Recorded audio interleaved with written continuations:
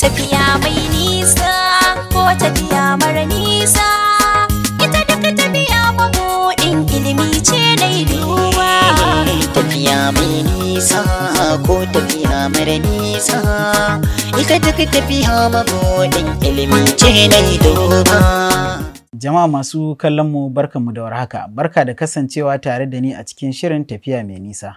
Shirin tafiya mai nisa shiri ne da yake garzayawa ya gayyato mana manyan bakin mu waɗanda suka ba wa ƙasa hidima, waɗanda suka wa ƙasa hidima sannan kuma suka ba wa arewacin Najeriya gudunmawa a fannin aikin su da kuma wani mataki da suka kai.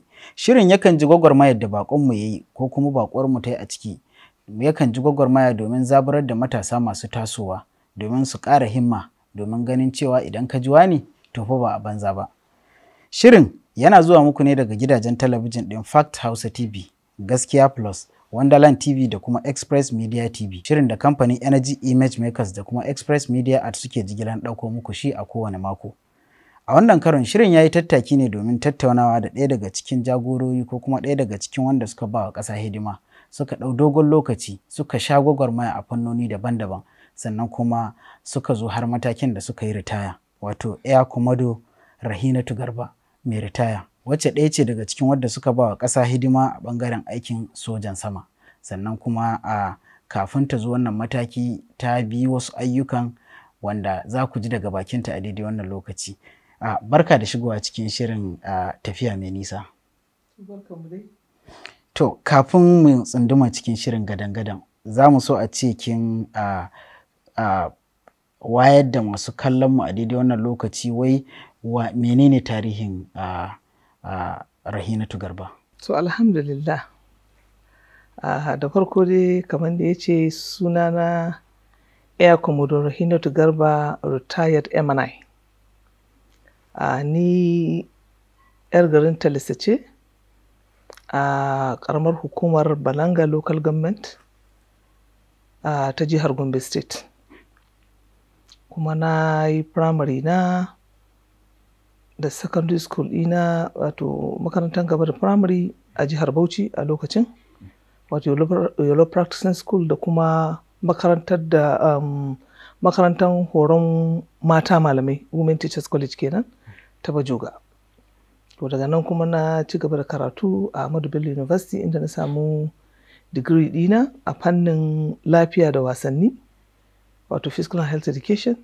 Bayan nan kuma na tafi wannan makarantar Maryam Abacha American University Maradi, na karanta Masters Public Health, Masters a Public Health. Ainihin tarihi na dai shiga soja na, bayan na gama secondary school dina, a shekaran da zan gama dai zan ce, na yi final exams ina aka ɗauki soja, ana ɗaukan soja. To da farko dai shiga na soja kashi biyu ne, na shi aikin sojan ƙasa army, daga nan kuma na yi air force. Masha Allah. So a 1986 na gama secondary school.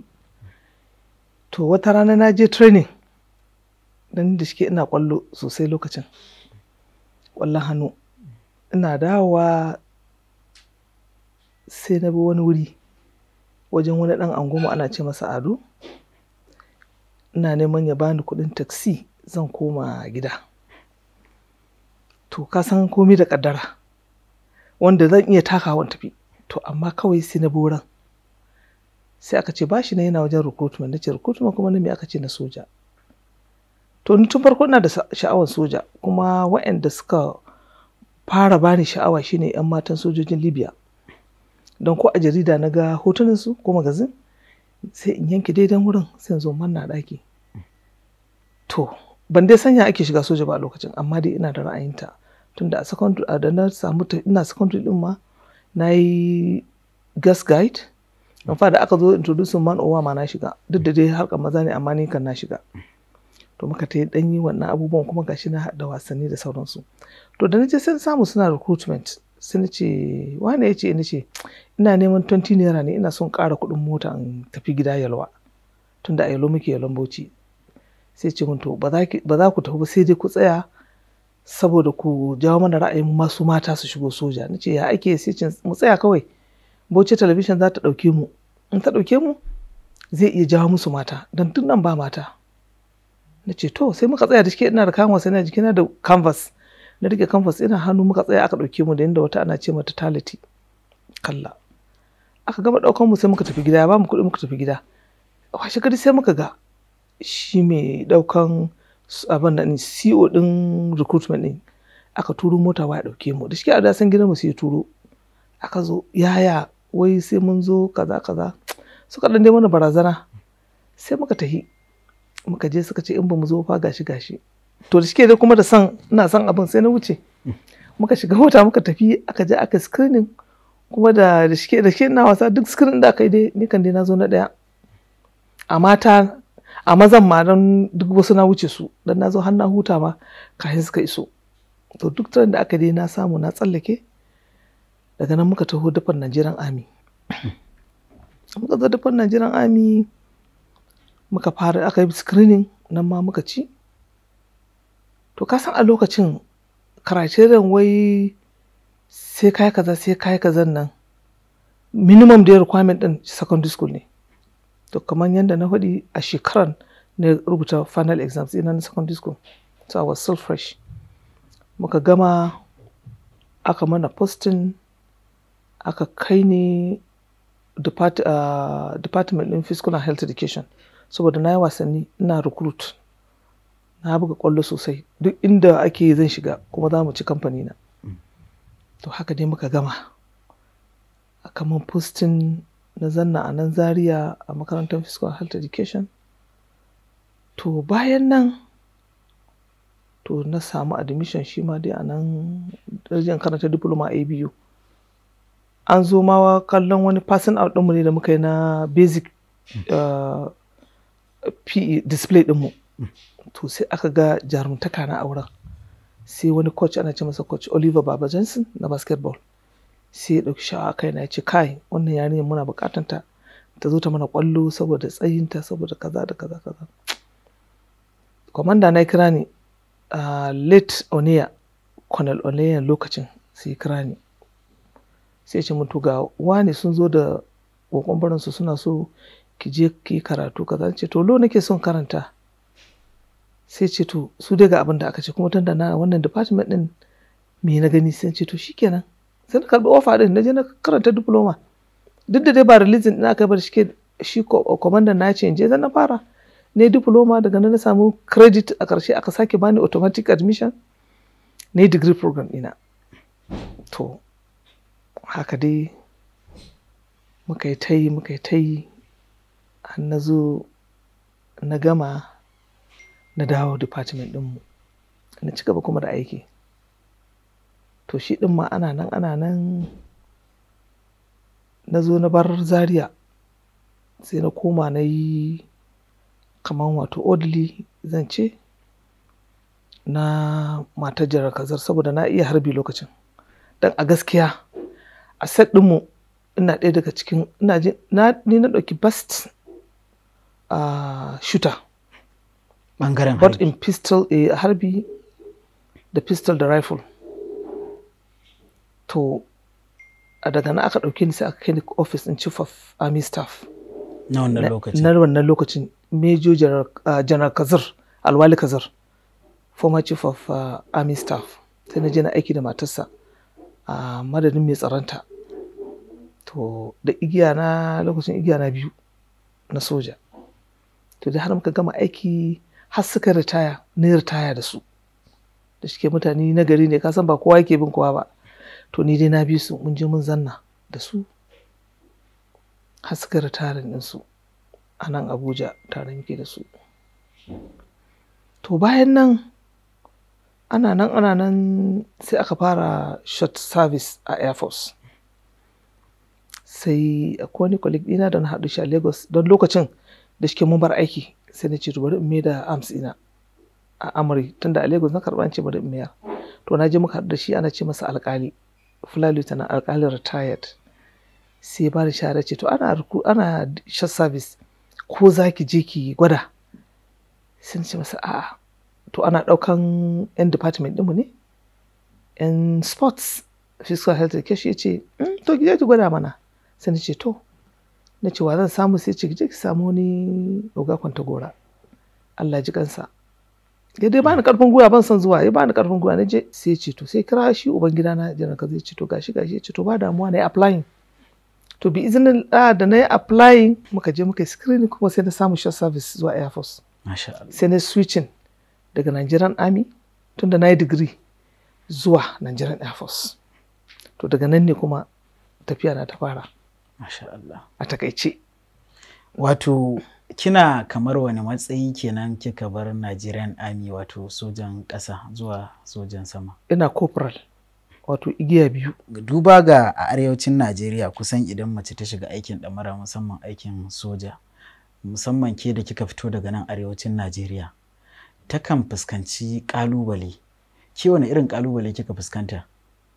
To alhamdulillah, da farko dai na samu goyon bayan iyayena, musamman ma don matsalar da nake tunanin zan samu shine mahaifiyata.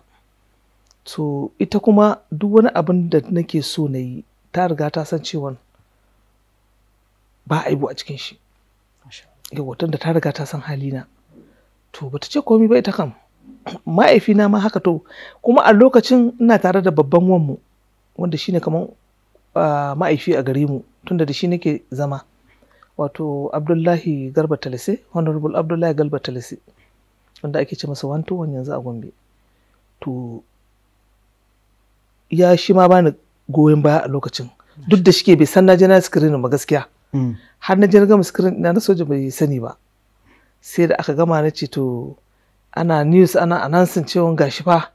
Sai ce mun to, na ce masa da zan samu shiga sojan nan, already ina da offer, da zan samu shiga sojan nan da zan so. Ya ce to ba ki je mana, ya riga san gama. Sai ce masa to ni an bani admission, an bani yes, an yi enlisting dina. Sai ce to amma kan na dawo, in tabbata kan na dawo, don in na dawo duk abin da ya faru ni ja mu kaina. To wannan abin shi ya zanna mu a kai. Kaga na ɗaya bai hana ni tafiya ba. To na biyu na ce to wannan ya ce kan na dawo, kuma na san cewa ba zan dawo ba.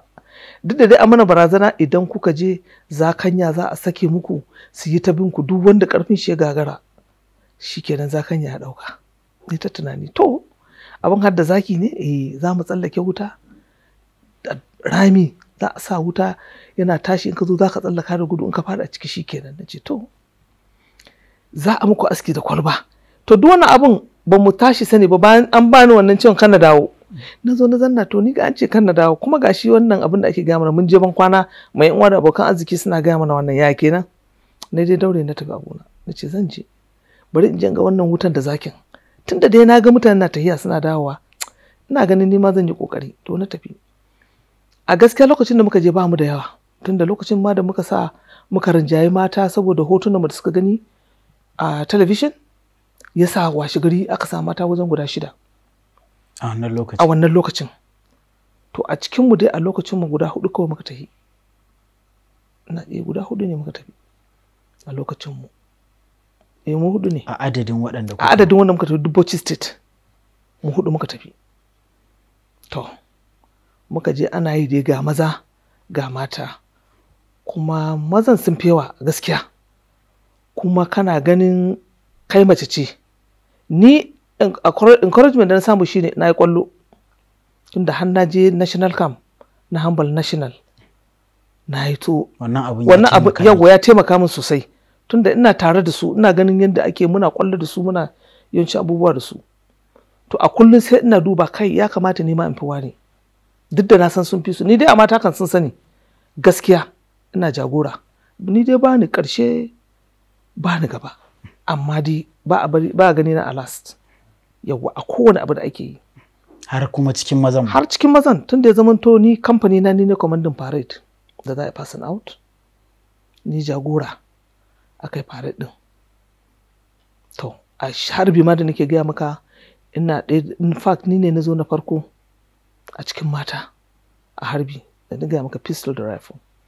so a kullum nakan duba in ce in wani zai zanyi shine kawai yawwa in wani zai zanyi shine don bani bari ko mace ce cikin kwaliti na kaza in ce ku daure in ce mu daure mu yi wannan abin to har na gama don a wannan lokacin shine training din da aka ce na dan wahala to haka muka daure muka yi askin din da lokot ne to idan ba mu yi ba shin in mu ba mu zo ba wa zai zo mana babu wanda zai mana babu dole sun muna da representative daga wurinmu masha Allah. To ganin cewa shi wannan shiri yana da gaba da ake tafiya domin a dan tsahirta a sha ruwa a dan dawo kuma ƙara tattaunawa za mu taɓi hutun takaitaccen lokaci domin mu dan huta alabashi idan mun dawo sai mu ɗora. Masu kallon mu kar ku manta kuna tare da ni Usman Mu'azu ne a cikin shirin tafiya mai nisa. Shirin da yake kawo muku mashahuran mutane waɗanda suka yi wa ƙasa hidima kuma suke kawo mana muke jin irin gwagwarmayar da suka yi har suka kai matakin da suka kai a yayin da muke tattaunawa da COMMODORE RAHINATU GARBA mai ritaya MNI sannan kuma mun ji irin matakan da ta bi har ta zo matakin da take a yanzu. Idan muka tafi hutun takaitaccen lokaci muka dawo za mu ji kuma wani irin hatsari ta taɓa faɗawa a yayin da ta shiga wannan aikin wanda ba za ta taɓa mantawa da shi ba. Ku dakace mu albashi idan mun dawo za mu ɗora.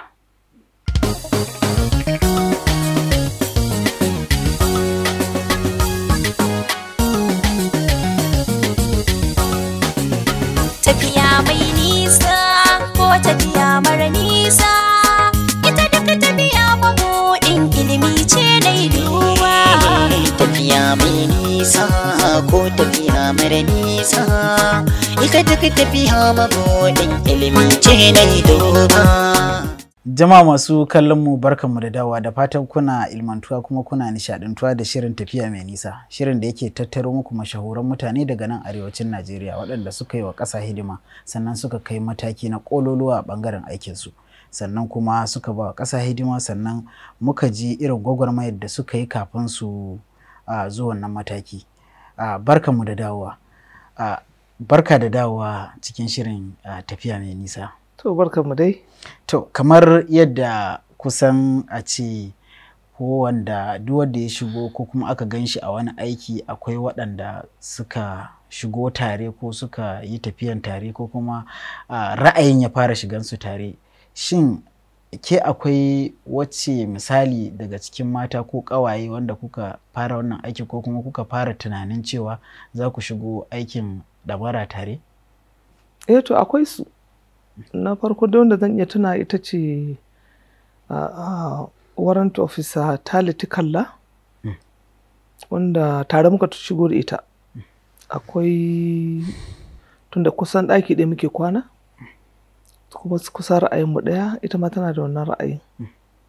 To tare dai muka je screening to kamar yadda na gaya maka mun tafi ban kwana cikin gari muna ma ban kwana 'yan uwa da abokan arziki za mu tafi to wasu kan ce mana to kar ku tafi soja za ku tafi to in kuka tafi wa sai da ta yi saboda zakanya za a sa muku wato zakanya zaki kenan ko shi ake tura bayan kurata su yi ta gudu duk wanda ya kasa to abincin zaki kenan ya zama abincin zaki kuma akwai rami wanda akwai karahuna kwalabe da wuta tana tashi za a ce ku tsallaka in baka iya tsallaka ba ka fada ciki shikenan wuta za ta cinye ka a kwalba ne za a mana aski to suna ta gaya mana haka to ni kuma ina ta tunanin na ce fa kan na dawo in na dawo hato abin da ya faru kuma na san zai iya ban san dai me zai yi ba sai na ce titi ta ce kai tana ta kallo na bata ce komai ba naga ta tsoro ta dai har muka dawo wajen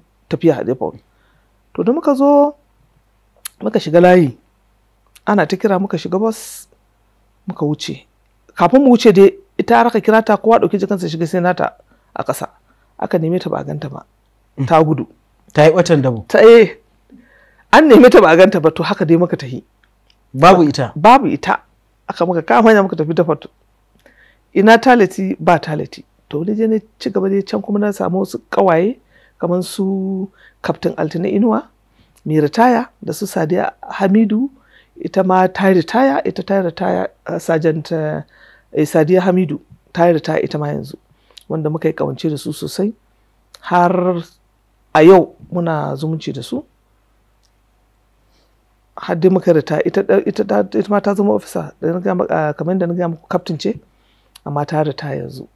So ita din ma wancan da ta gudu ta dawo, saboda ni 23 intake ce, ita ta zo a 24 intake. To kaga ta zo as junior dina. Ta zo a baya. To kafin sai da na encouraging ta actually.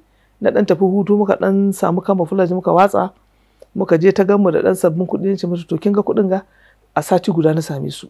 Sati ake biya. Abinci kuma alhamdulillah kina danna anini za ta ga sun fito, in shinkafa ne za ta fito, just dai encourage ta zo. To da tana son abinci, gaskiya kawata tana son abinci. Sai kawai da gan suka zo. To washe gari da ta gan mu, kasan depot da kwangiri akwai wani aluminium pot da doya lokacin ka gani an cika daro, kurata mun fito daga jerin wando mun dauka, ga shayi an riga an hada ta, kowa zai kai kamfanin shi, kawai ta sare. Suka zo da lokacin ni ne squad leader na kamfani na. Sai aka zo aka ce mun yi bakuwa mu zo mu karbe su, yara sun zo sabbin kurata za su kwana. Nace musu ai ba dauke su ba, har yanzu civilian suke, su koma a mota. Suka kwana na Bauchi State Government, suka kwana a mota.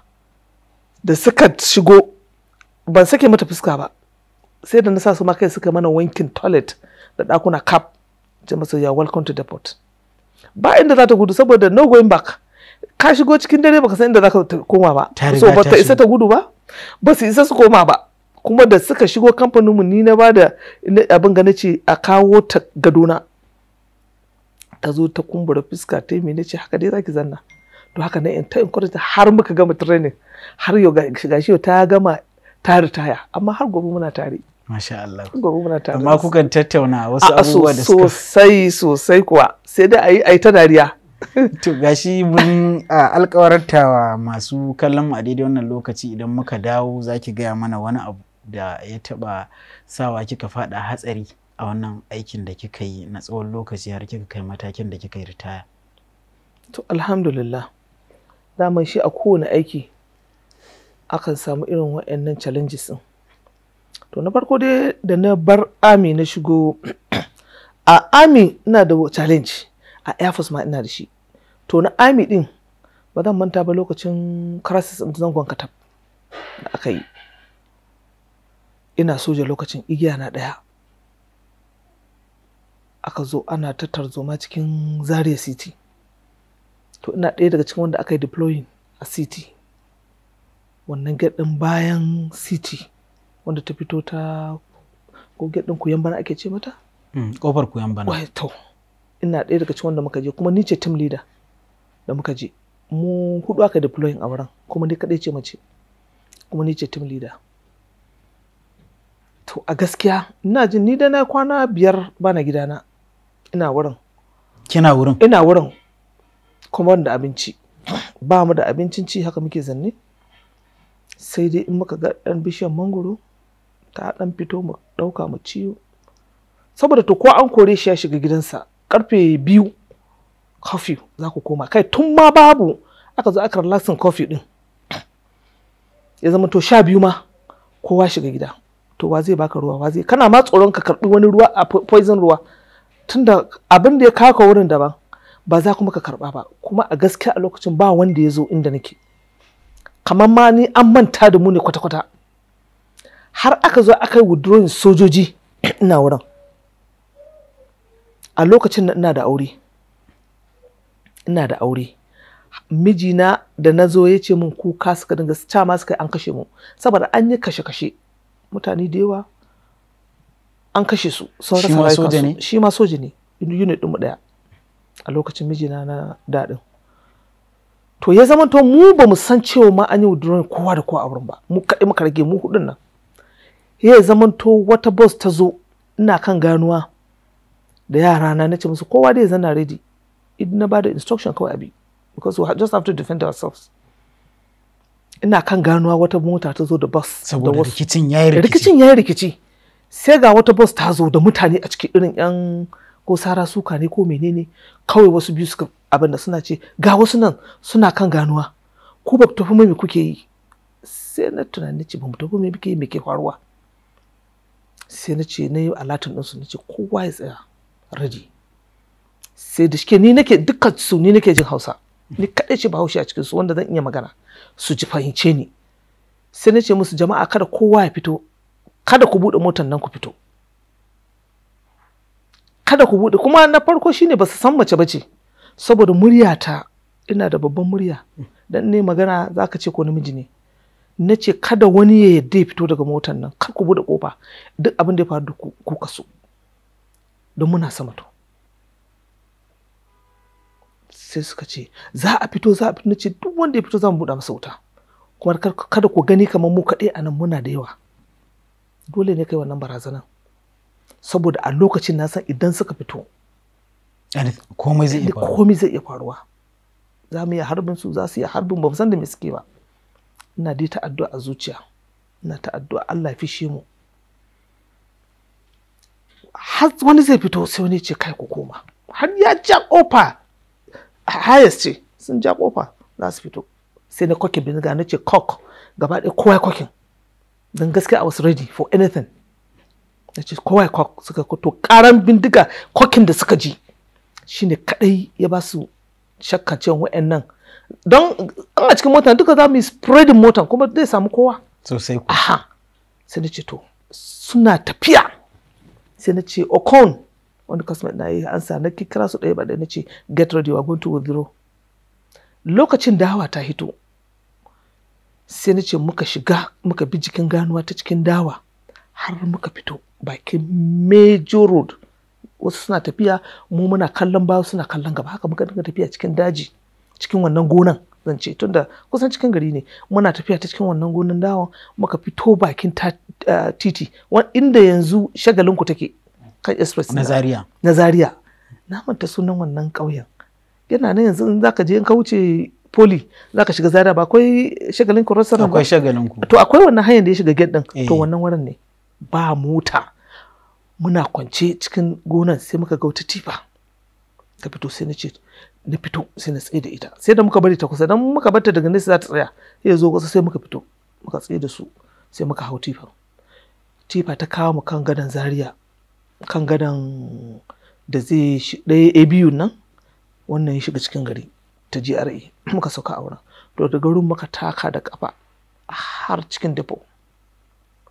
Muna shiga sai ihu ake yi mun dawo ashe ba mu mutu ba. Wayannan mutane fa an yi withdrawal ɗinsu wajen kwana 2, a na 3 ne. Duk ba ku sani ba? Duk ba mu sani ba. Ba mu san ma me ke faruwa ba. A wannan lokacin ta ya ake kuke magana da? Ai ba ma magana. To ai inda da magana zaka gane, ba mu da rediyo, ba komi. Aka ga aka deploy din mu. Ba abinci, ba communication. Very sad. To haka dai muka dawo muka shiga cikin 'yan uwanmu, shikenan muka ci gaba da noman rayuwa. To yana ɗaya daga cikin ƙalubalen da na samu ina aiki lokacin as a recruit. To amma da yake kusan zaki ga a nan arewacin Najeriya ba a samun mata da suke shiga irin wannan aiki musamman na soja, kamar yadda ke ma kika faɗa a baya. Zaki ga wasu idan suka shigan suna fuskantar ƙalubale iri-iri, yanzu ke ga irin ƙalubalen da kika fuskanta waɗanda kika lissafa. Shin wani irin abu ne kuma daga cikin aikin wanda ke ya taɓa sa ki farin ciki wanda ba za ki taɓa manta da shi ba? To, da na shiga Air Force, a gaskiya na samu goyon baya na kwamanda na, wato lokacin Group Captain Akirale retired. Ba zan taɓa mantawa ba. Duk da a lokacin da nake gaya maka shi ke kasan na ce maka na yi parade. To lokacin da na zo sai na fara nuna musu cewa na iya wannan aikin, sai ba ni goyon baya. Tunda kuratan da ni na training kurata da yawa a Nigerian Air Force yau na yi training ɗinsu sun sani na sani. Tunda an bani wannan opportunity din. Sai ya ce musu suna ta grumbling, ai mace ba ta parade, ya za a sa mace a parade, ya za a sa kaza mace. Sai ya ce a'a, ya ce akwai littafin da aka ce mata ba su parade, ku batta ta yi, in akwai a kawo mishi, in babu kuma shi kenan. Sai zamanto an sa ni a parade, ina yin parade na zamanto ni ce zakara a cikinsu har da mazan. to ya bani wannan goyon bayan sosai. Kin kuma ji daɗi? Na ji daɗi sosai, wanda ya zamanto har duniya ta sanni a parade. Masha Allah. Har duniya ta sanni a parade, ya zamanto ni ce mace na farko a Nigerian Armed Forces da na fara commanding parade, national parade. Kin taɓa yin aiki da fadar shugaban ƙasar Najeriya, kusan kamar kin ɗan ɗauki lokaci a fadar shugaban ƙasa. Shin me ya janyo har kika tsinci kanki a fadar shugaban ƙasa? To akwai wani outfit na consultation ne ko na fitness. To a lokacin shi ogana group captain Abdulloko retired yakan ja mu kusa yana koya mana aiki, ku yi kaza ku yi kaza ku yi kaza. To lokacin da kan dan je program a nan villa na fitness, to sukan ji daɗin programs ina sosai. So daga nan ne suka ce to bari su gani in za su iya jawo ne, maimakon ana zuwa ana biyan outfit din ni in taho in zo in musu mana. Sai na ce to don sukan zo ma har inda nake da Kaduna su zo mu yi program din da su a unit ina su tafi. To wannan abin sai ya bani ɗaukaka. Sai state house din sai suka tufi fadin shugaban kasa suka rubuta ma chief dina a lokacin cewa suna da bukatar in zo in rike musu department din fitness a nan cikin villa. Sai aka release dina na zo nake aiki a gidan shugaban kasa kusan shekara na 10 na aiki da su a fadar shugaban kasa daga 2010 har zuwa 2021. Masha Allah.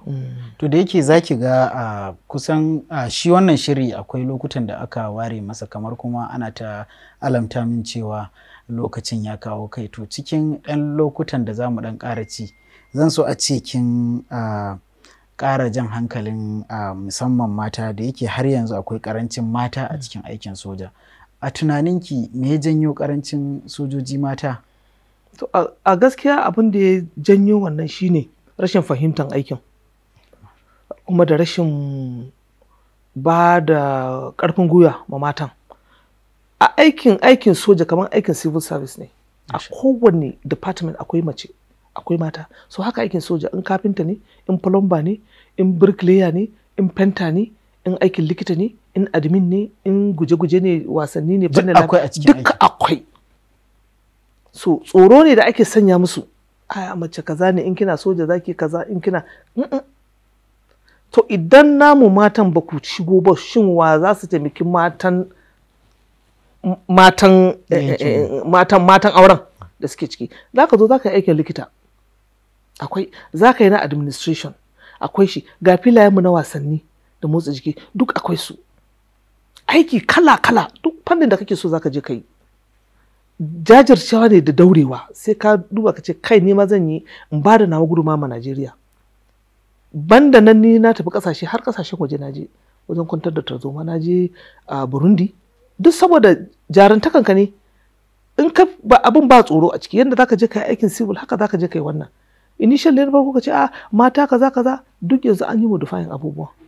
To a daidai wannan gaba wani jan hankali zaki yi wa al'ummar Najeriya musamman mata don ganin sun zo sun ba da gudunmawarsu a irin aikin ku? To alhamdulillah ana samun matan yanzu, amma muna ƙara jan hankalinsu su ƙara shigowa cikin aikin nan, saboda idan ba su shigo ba babu yanda za a yi mu cimma burinmu. Saboda a cikin aikin kamar yadda nake faɗi akwai ɗan bambance-bambance da muke ɗan samu, to saboda bamu da yawan.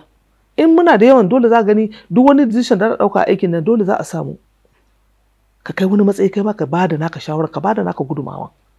Yau mun shiga mun bada gudumawa mu a Najeriya har kasashen waje, mun je mun bada gudumawa mu kuma mun dawo da sakamako mai kyau. To kuma yanzu haka su ma matan suna alfahari da mu, to shin me yasa ba za su mai da gurbin mu ba? Babu wani abu a cikin wannan aikin, babu abin da ba za su iya ba. Duk wani kalubale da suke gani a soja za su fuskanta, to a aikin farin kaya masu za su fuskanta. Duk daidai ne, to ya danganta da kai yaya za ka ɗauki abin. Masha Allah. Duk ɗaya ne. Wani irin buri kike da shi a yanzu da kika bar aiki? To a yanzu buri na shine in ba da giving back to the society. Ki dawo ki fuskanci al'ummata. Fuskanci al'ummata, in taimaka musu in zama to mentor nasu. Yanzu haka ina da foundation Rahinatu Network for Women and Youth Peace Development. Nakan je gidan less privileged ko gidan marayu nakan musu magana tunda akwai 'yan manya a cikinsu mukan yi magana nakan mentoring ɗinsu nakan ba su tarihi na mata haka group nakan samu mu zanna mu yi program na safe space nakan je 'yan secondary school inda mata suke mu yi ta program ɗin safe space wani kuma kan haɗa kansu for unity through sports nakan sponsor ɗan wasanni haka ɗan tattara su dai haka because that's the only unifying factor. Wannan kwallon a da shi muka haɗu bai rabe inyamuri bahaushe musulmi krista za mu haɗu mu yi wasa gidan kwallo kuna gani za a zanna a yi ta ɗaga hannu wane ya ci ba magana bambanci addini babu abin nan to abin da yanzu muke kenan. Masha Allah. Inda kawai nake bada gudunmawa na kenan. Masha Allah. To a daidai wannan gaba za mu gimtse shirin amma idan Allah Ubangiji ya ƙara ara mana lokaci za mu ƙara dawowa gare ki domin ki dan gutsura mana abin da kika gani a ƙasashen da kika je domin aiki. Dan na san akalla ba a ƙasar ba bayan Burundi akwai ƙasashen da kika je kuma duk wannan aikin shi ya kai ki. Tabbas. To na san masu kallon mu za su so wannan labari kuma insha Allah idan Allah ya ara mana lokaci za mu ƙara dawowa domin ki ƙara jan hankalinsu domin labarin ki akwai darussa da yawa a cikinsa. To na gode kwarai da gaske. To masu kallon mu a daidai wannan lokaci kuna tare da ni ne cikin shirin tafiya mai nisa shirin da yake zuwa muku daga Fact Hausa TV Gaskiya Plus TV da kuma Wonderland TV da Express Media TV. Sannan kamfanonin Energy Image Makers da Express Media Ad ne suke jigilan kawo muku wannan shiri suka ɗauki nauyi.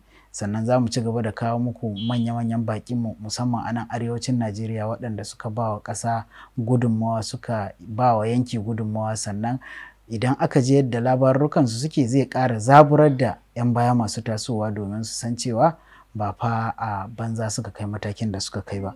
A madadin hukumar waɗannan gidajen talabijin da kuma waɗannan kamfanoni guda biyu Energy Image Makers da Express Media ni Usman Ma'azu nake cewa ku kasance tare da ni a wani sabon shirin na tafiya mai nisa idan Allah ya kai mu. Bisalam.